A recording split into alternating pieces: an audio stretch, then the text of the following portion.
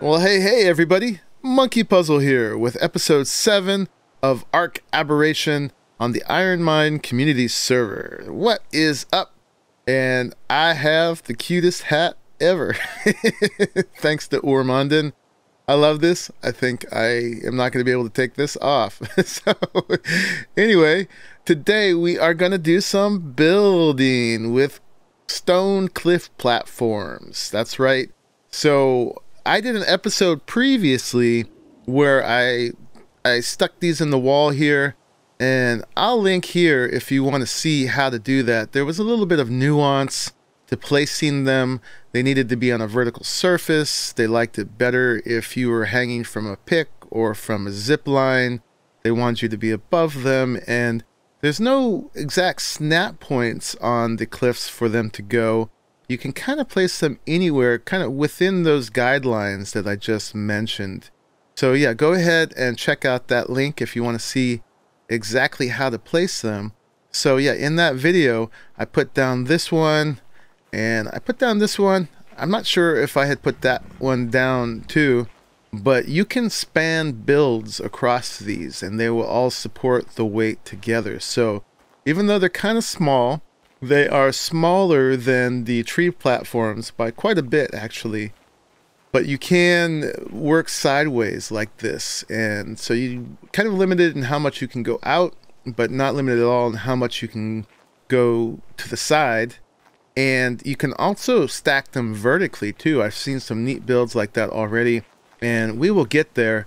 But first, I just wanted to do some of the basics with you all just on this one level, and see what we can do with them, and just share with you all some of the things that I've been figuring out. Also in that episode, I went ahead and I built this wood elevator platform, which is very cool. It's a little clunky. It's got this little gear mechanism, and it takes forever to bring the dinos up. I just brought some of these guys up because they were loaded with materials so that I'd have enough stuff up here. Real quick before we begin building, I just want to show you what I did with the bottom part. And they go down pretty quickly. That part's not so bad. So just release it and they let themselves down. And so I had built a little ramp down there in order to be able to get the dinos up, because this wouldn't go quite all the way to the ground. It clips on the rock right there and gets stuck, but that was fine. I was able to ramp up to it.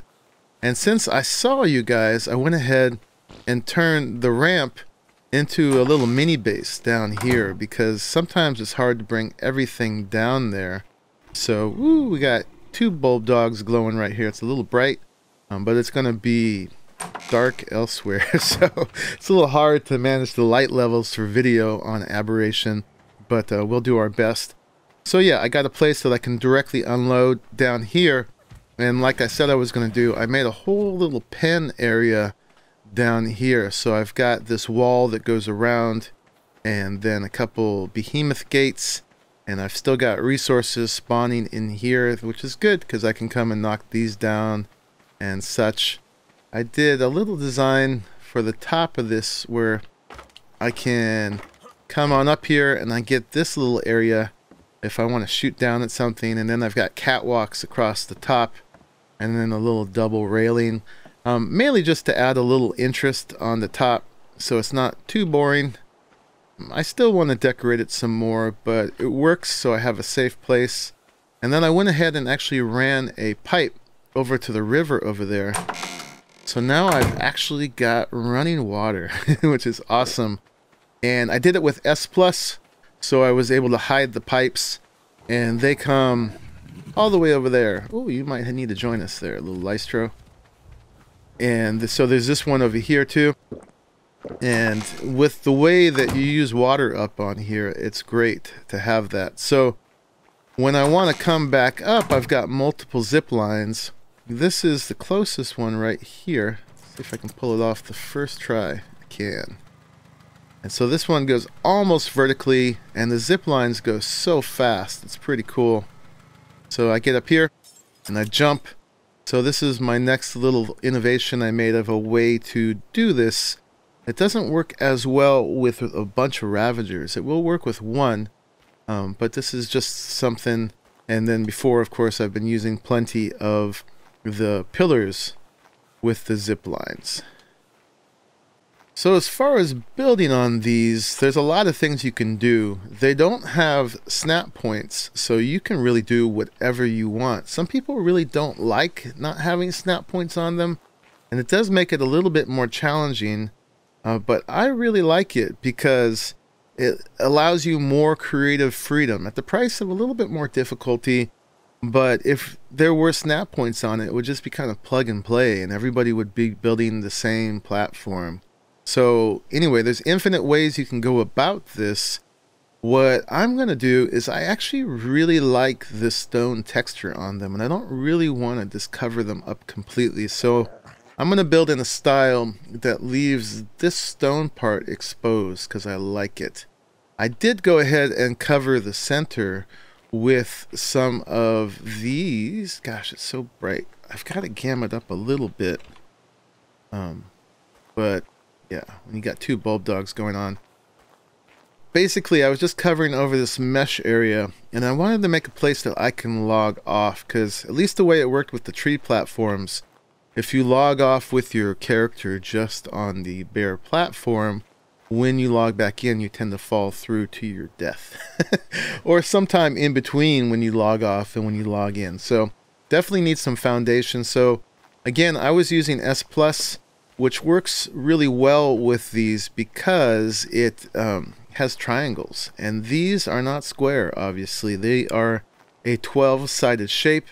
And you can make 12-sided shapes just natively with Structures Plus.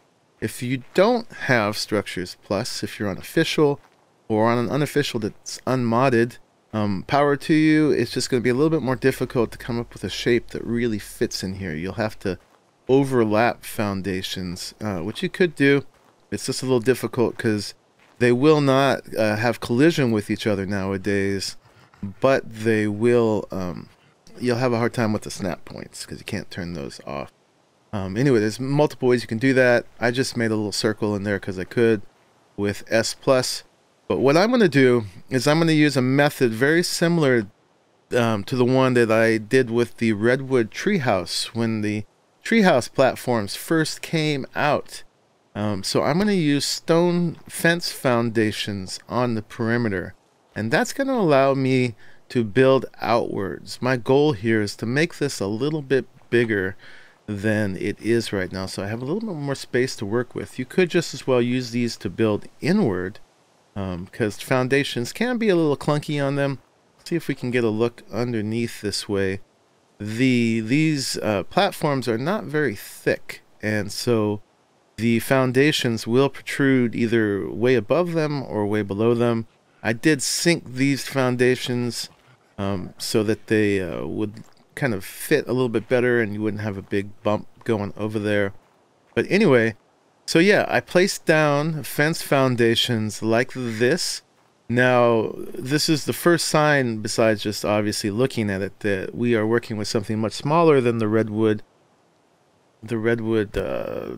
tree platforms, because those were a little bit more than 3 across this way, where these are just a little bit more than 2 across. So you can see you can fit 2 in there. This one I didn't place as well. You can see that generally it doesn't seem like it's exact. It does vary from thing to thing, so that will drive you mad a little bit too. But most of the time, if you put the 4th little circle on the stone fence, all these words, the stone fence foundation, right, so that it just ends at this little knob here, and do the same on the other side, that's pretty much as close as you can get to exactly centered. So we can go ahead and place one over here. I've already got most of them down because it's kind of a maddening thing to do. Now also S+ will give you an arrow like that that shows you what's the outside. So I can go ahead and use that. And I've just been getting into third person here and just getting it so I just lose the inside edge of that circle.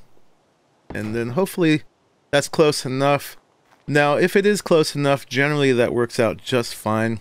And then the next one should snap. There we go. And let's see if it ended up not exact, but pretty close. So obviously some of them are a little shorter in between. It's probably also affected a little bit by your angle and how far out towards the edge or inward you are. But I'm going to call that good enough for today too. Honestly, you won't really be able to tell once you get going. Now, so you can see I've built out with these. To do that, you need to first place a wall like that. I'm actually using these S Plus walls. Well, they're not walls, they're double doors. And I'm just using them because I can go through them. But you can do it just fine with just regular vanilla walls. These are S Plus walls, but they're going to work the same way too. Now, to build out, it won't work yet like that. There's several things you could do. I think if you just go ahead for vanilla, and if you go ahead and put some of these pillars out, that gives this foundational support. Now the S Plus fence foundations and the vanilla ones work a little bit differently, but they're not too far apart. Now you still cannot place a ceiling right there. There's two things you can do. You can either come from the bottom like this and go ahead and place a wall like that. It's the same way that walls work usually. They won't snap, or you know, snapping ceilings to walls work usually. You can't snap a ceiling underneath one wall, but if you put another one going down, then you can. So this should work now. So you can do that. Or the other thing that I found that works, either way you're using extra pieces of course, is you come out like that and then you come down. Let me see, this is number 4.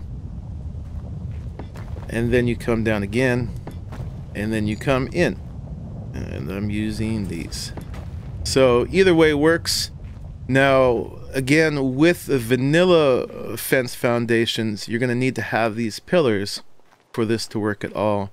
I'm doing S Plus, so I can actually pick these up and this is not going to get demolished. I don't need them, and I'm not going to use them because I want to have as much open space on the interior. If you're doing this in vanilla, you're going to have at least a column there and a column there. So you'll need some columns on the inside. Those will come in handy when you're building a ceiling over the top, if you build a ceiling over the top. But for me, I'm not going to use those right now. So let me see. I can go ahead now and take most of this stuff off. This can go. Now in S Plus here, I do have the demo gun to pick stuff up, but you have to be very careful because if I shot this right now the demo gun does work on these stone cliff platforms, which is kind of handy if you put them down and you place them in a way you don't like the first time. Unfortunately, I learned the hard way. I was just picking parts up and I destroyed this whole thing and had to get all my stuff back from the loot bags really quickly. So if you use this up here, you got to be super careful. So generally, if I'm too close to the platform, I prefer just to use the menu to pick things up like that. And then we don't need those anymore, so we can go ahead and pick those up. So make sure you're not pointing at your elevator shaft, or you know, that you don't have any of the platform in line of sight. And then let me see, this is dangerous, but whew, okay. So yeah, with the S Plus you can do this. And one more time, with the vanilla, I would still have to have the pillars on there. So now I'm going to come out again, and it's just your typical foundation rules. We did not change or turn off the need for foundation support, so we can come out too. Now, you can still place a, not that, but the, what did I want? I want that. You still can place a rail or something else out there, a wall, when you've just come out too, but that's going to be your limit. Now, the trick with this is, what do you do with this space in the middle? So you can just try to fill it in. So if you do that, And then that, you know, it's not the worst, it's not the best. I don't particularly care for it. And then you could do that. And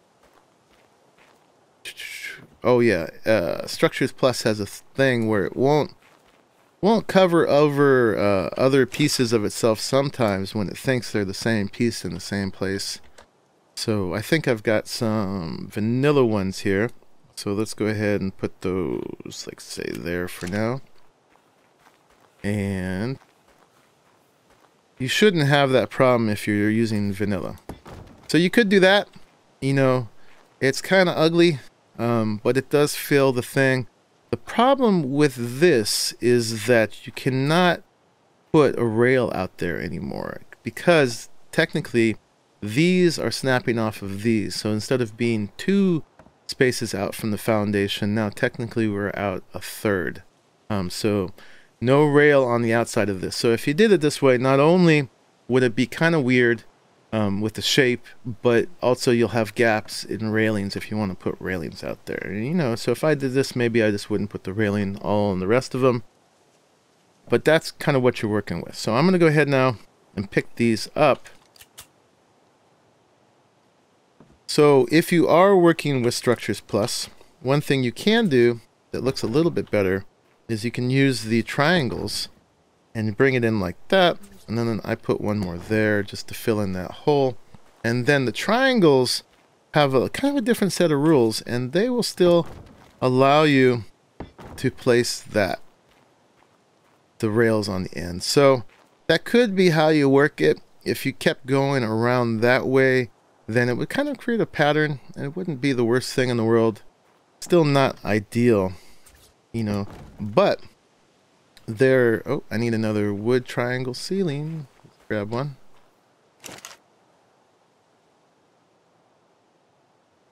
Got a bunch in here. Okay. Now, because there is some slight variation in the spacing here, I found that when I did it over here, this will not work out. It will not do the same thing it did over there. So that created a real quandary for me, because then my only other option before would then be to just crisscross the regular wood ceilings here, and that then I wouldn't be able to put the railings. So none of those were satisfying to me, and I thought about it for a long time, and I finally did figure something out. So let me take this apart. Okay, so what I would like to do is take another fence foundation and put it right here and come out again. Problem is the snapping is going to get in your way, so you can't do it with the other pieces down. So if you want to do this, you got to take the rest of this apart first on either side of where you're working. And again, I'm being super careful so I don't lift up my my platform here. I shouldn't even point the gun that direction. Don't point that thing. Okay. All right, so we got that up, and then we're actually gonna need to take these up. These I am definitely gonna do with the menu. There's no way I'm pointing the demo gun down that way. Okay, so we got those up. Ooh, Kimmy's Ravager got killed. Hopefully folks are helping. So then I just got to get this centered as best I can. You know, you can do it in all your different angles and try to figure out how to get it best. You know, hopefully I can do this without falling off. No promises. And just using the little circles on them, try to get them as close as possible. And I'm gonna finick with it a bit because that's who I am.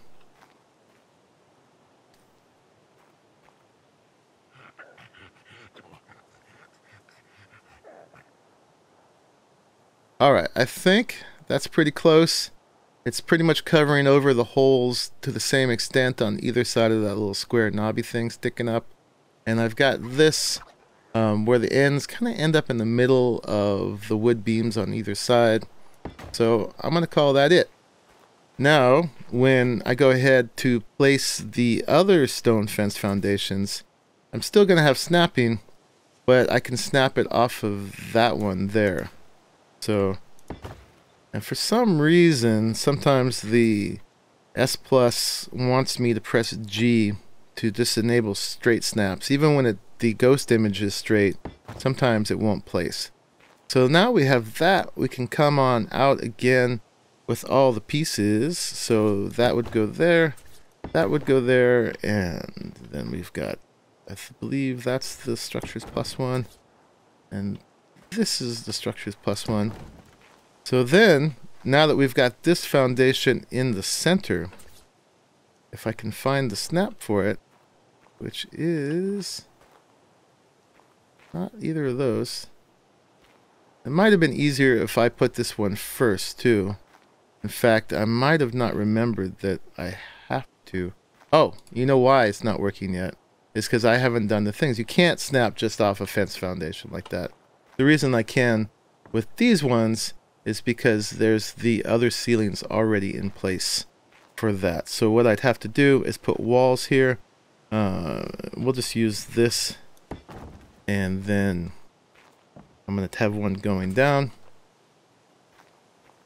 Got to find the spot underneath it. Again, it would have been much easier if I just did this first. But there we go. That should be it. So now I should be able to find that snap right there. And it's not perfect, but it's not too bad. And I may... Oh, no. We can do that. So there we go. That is imperfect, but a lot better than the other ones. It looks like I could have put that fence foundation out a little bit. So we can pick this up now, and I can also pick up the wall underneath it. And you know, it's a kind of design thing, whether you want to leave that or not. If I was working in vanilla, I'd probably leave them, because you can see that with the stone fence foundations, you can see the little thing sticking out the bottom. With Structures Plus, you have this advantage that you have the visibility tool right here. So I can actually take this thing and I can do hide mode, and I actually can hide all my fence foundations, which is just beautiful. So you can clean all that up. They're still there, but you just can't see them anymore. And just to demonstrate now, on this one, you can still place a railing. So I can get a railing all the way around now, and that's what it looks like. So I think that's the method I'm going to use. I think that's as good as I'm going to get, and I'm going to take that all the way around this platform, and maybe all the way around this platform. I was thinking I'd leave this one kind of as the launching platform, because it's got the main zip line coming down from below. Maybe not. I'm not sure actually what level of structure I want on these, because it'd be fun to close it all in, but I also like the view, and so the more I build around me, the less I'm going to be able to see. My main goal is just to make it so that my animals can't run off. I did put a whole line of spiked walls up there, so guys are coming down less, but I still do get an occasional thing that drops down here that manages to spawn on the side of a cliff or something up there. And so I've been keeping my guys hitched up with the S Plus hitching post.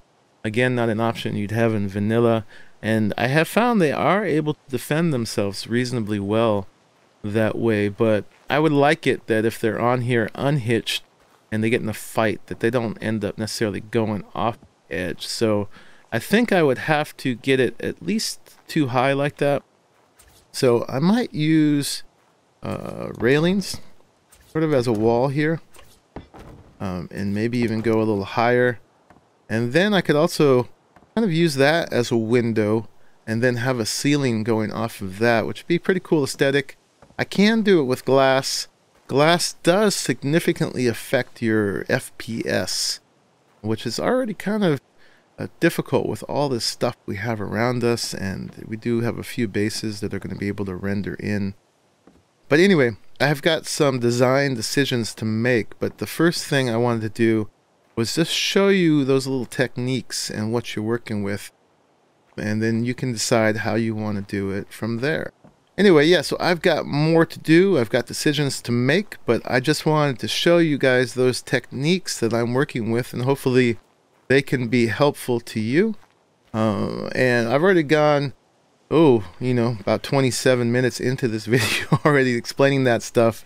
So I think I'm going to leave it there.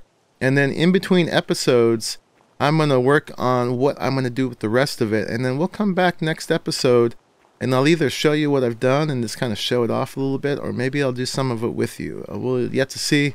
But anyway, I hope this was helpful to you guys.